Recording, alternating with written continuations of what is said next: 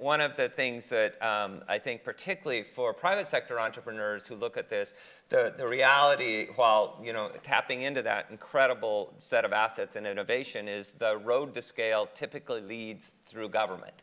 And so how do you actually start forming those relationships early and often and rethinking them?